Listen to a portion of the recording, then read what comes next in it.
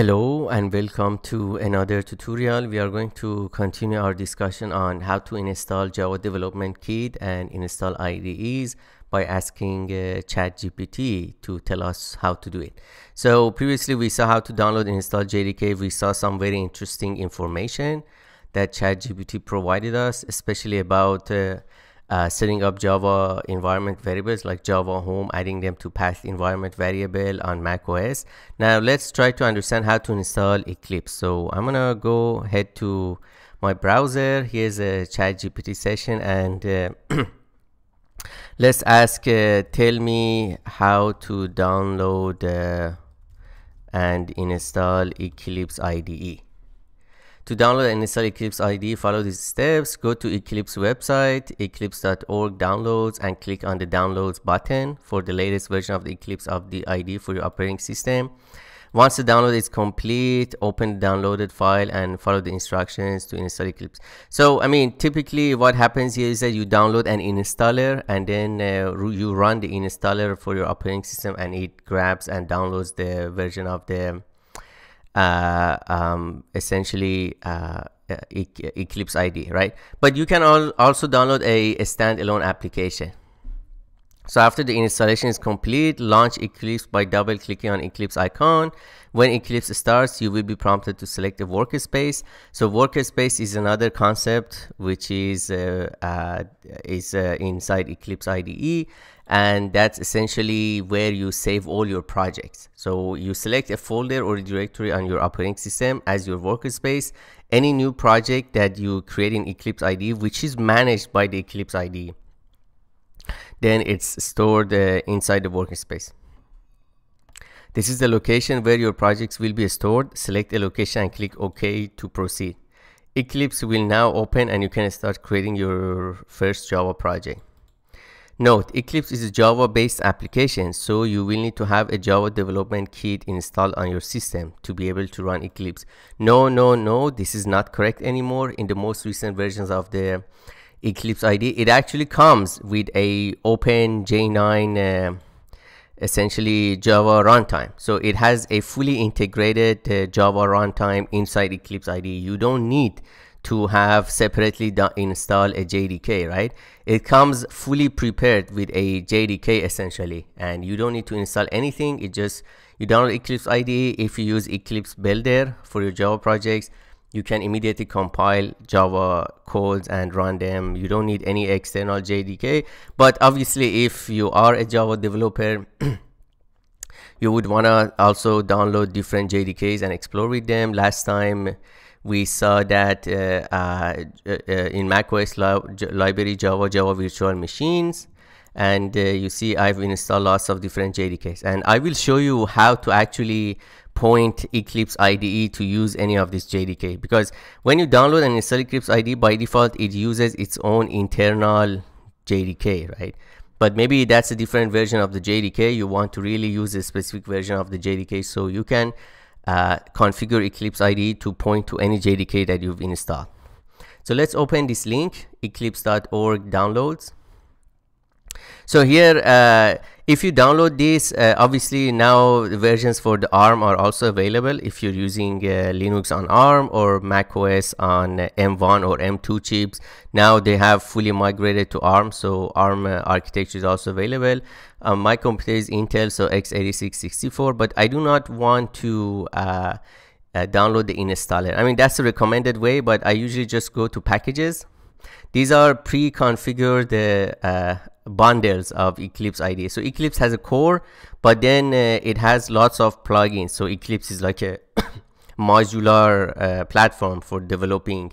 So you can have a Eclipse IDE which comes with the Java development bundle, which means it has the essentially it has the Java perspective fully installed and configured. It also comes with extra other tools that are relevant. For example, a Git client, so internal Git, which is actually very nice to use. Git client inside Eclipse IDE, XML editor, Maven, integration of Maven and Gradle is also essential. And then you can also, for example, if you want to do C++ development with Eclipse, you can download this one. So it already has the perspective for C++ development. It doesn't mean that if you install this, you cannot do Java development. You can. In fact, sometimes if you're an advanced Java developer, you want to do mixed Java C++ development using Java native interface. If you're not familiar with it, I have more than 50 hours of lectures about Java native interface and how to do a mixed Java and C++ development. So what this means is that when you download this one, the C++ perspective and all the plugins are configured, but you can go to Eclipse Marketplace and install Java plugin, for example, right? And then obviously these days there's also a Python plugin for Eclipse, which they don't typically list it here, but PyDev is also a very nice way of doing like writing Python using Eclipse IDE. I recommend that. And the other thing is that another thing is that if you like, one nice thing about the modularity of Eclipse IDE is that, for example, if you download Java for Java developer or C++ developer, in both cases you use the same Git interface inside Eclipse IDE, which is very nice, right? So both for C++ or Java, regardless of which one, you always need a Git client, right? So it's very nice to have that. And there are also lots of other plugins that are independent of which programming language you're doing, right? It's more like file management, Git, version control, source code sharing, this kind of stuff. So you can just select Windows, Mac OS, and Linux. There is no ARM binary for Windows at the moment, but Mac OS and Linux, there is a ARM architecture as well, right? I'm not going to download it because I have already downloaded it. I can just show you the view here, and right now I'm in the Java perspective here. I have also installed C++ perspective to write C++ code, and so I also have installed Python perspective, which is called PyDev, and I have already configured it so that it points to the version of the Python interpreter that I have installed. So back to the Java. And this is I have already set up my workspace, and it typically shows the workspace here. So it's called some directory, and then these are some windows in Eclipse IDE. These are called views, these tabs. Every tab is called a view, and it's fully configurable. You can close a tab, you can drag and put them someplace else. It's very customizable, which is a nice thing to have. And then so we have workspace, we have a perspective like Java. Within the perspective we have views or tabs or windows, whatever you want to call them, and you can also detach them. For example, now this becomes a separate window, right? But then I can also close it or drag it back, so it's a very flexible thing. And there's this window option and perspective, open perspective. So if we look at all the perspective I have installed, C++, Git is comes by default, debug perspective for Java. Java is the default Java browsing, and a perspective is just a collection of views, PyDev, for example, team synchronizing, resource, etc., right? So C++, Java, and PyDev, these are the three ones that I mainly use. Git is also important, and it's very nice that Eclipse comes with a built-in Git client, which really makes life easy. And again, a perspective is just a collection of views. And the other nice thing is that once you select a perspective, all the menus automatically change. For example, when I'm in Java perspective, if I go to file menu and say new, it says Java project, package, class, interface, enum, record.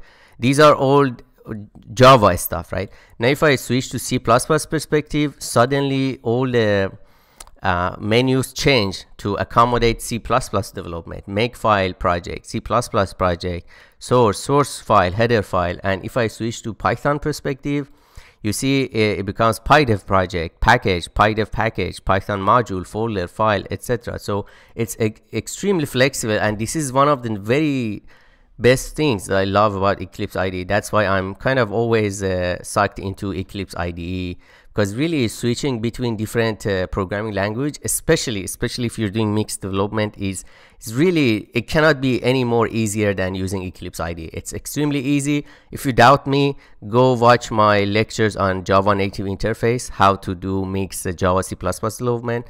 I have more than 50 hours of lectures, and at some point in the future I will do a mix Python C++ development as well, how to call native methods in C++ from Python, etc. So please stay tuned, those will be very good. And again, if you are doing mixed development, you have to use Eclipse IDE. That's highly recommended.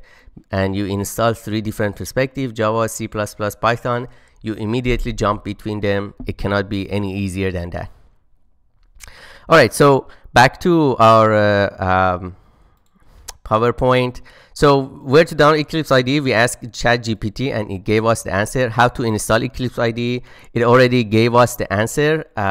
Going back here, and then we already downloaded Java. So if you let's say how to configure Eclipse IDE to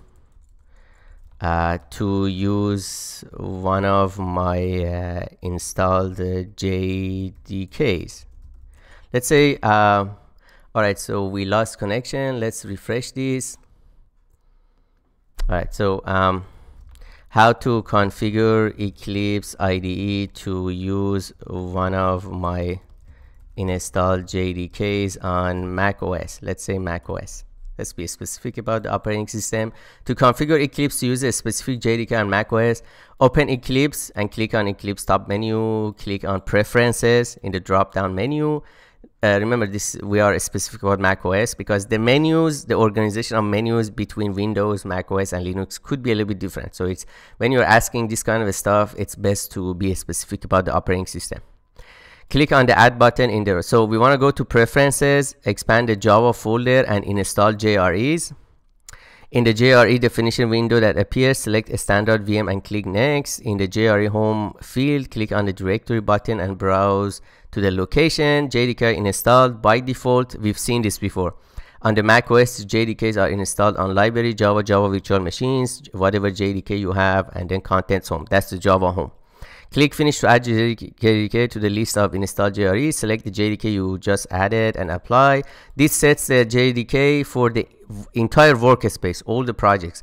But then you can selectively change the JDK or JRE for a particular project.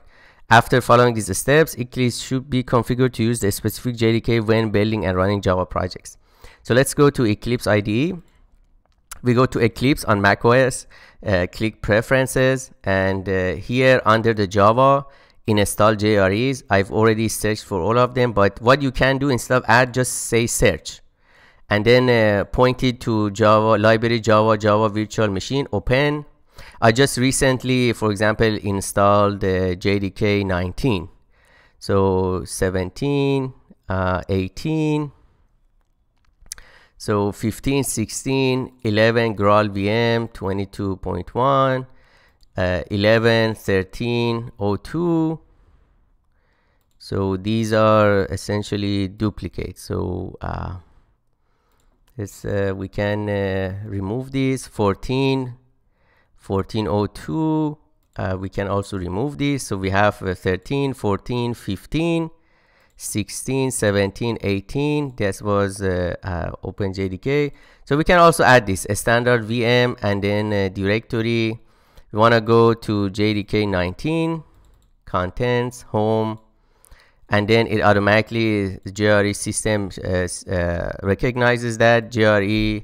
We can say Java SE 19, for example. SE means it's from Oracle. You can also name it whatever you want if you want to be specific. It already points to all the lib Java runtime, which are the modular ones. And then you can also specify VM arguments. If you want your essentially whenever you run a Java application with this Java runtime, you can specify VM arguments. For now, I leave it blank, but then you can also specify that. So let's finish this now, and then if I select one of these, and then let's see, edit, duplicate, search, apply. This becomes the default, right? Right now, Java 19 becomes the default. So apply and close. So if I select a Java project, let's say test, here you can select Java SE 18. The reason that I cannot go, we can use a project, a specific JRE, which is Java SE 19. and then let's and then say finish. So we created a Java project. You see there is a J annotation here, which means it's a Java project. And JRE system library is Java SC19. It already points to where it is. Library Java Virtual Machine JDK 19. Everything looks good. We can quickly test that our JDK and Eclipse is set up. So let's create a class. Test1 within a test package, public static void main. All right, it all looks good. And then we do a quick sysout. Hello world. All right, and then run this. So when you run it, obviously as soon as you hit save on any Java file, Eclipse compiles it and puts it in the bin directory. You don't see the bin directory in the package explorer, but in the navigator you can go to the test. You see we have .settings, which means it's a Eclipse specific project, or it's a project that's managed by Eclipse. Bin is where all the class files are stored, test1.class. This is when the Eclipse compiles this. And you can also install a decompiler for class files so that you can decompile and see their contents. I have already installed this. I will show you in the next lecture how to do it, but I can open it with class decompiler or class file viewer. Class file viewer doesn't show decompile it. Instead, it shows the binary content of the class file as strings, right? So the class file, if you're not familiar with it, it's just a binary. It's a compact version of all the comments, and then modifiers. All these are written in ASCII binary format. And then yeah, this is exactly what's written in the class file when you decompile it or look at the string version. Some of the things are hidden, like constant pool, this kind of stuff. So I hope you enjoyed this lecture. In the next lecture, we're going to also do one more thing, and that's Maven. So Maven is also a very popular build tool. When you use Maven, it means maybe you don't want Eclipse IDE to manage your Java projects. You just want to use the development in Eclipse IDE, but you want to build your project with Maven. Now Eclipse has a very nice Maven plugin, so Maven can be fully integrated in Eclipse IDE. And just one thing to note, that right now, even though we are using JRE system library, this is only used for running the Java application. It's not used for compiling. So Eclipse uses its own internal compiler. It doesn't use the compiler that comes with JDK. So just be very careful. Eclipse IDE uses its own internal compiler. I want to be very clear about this.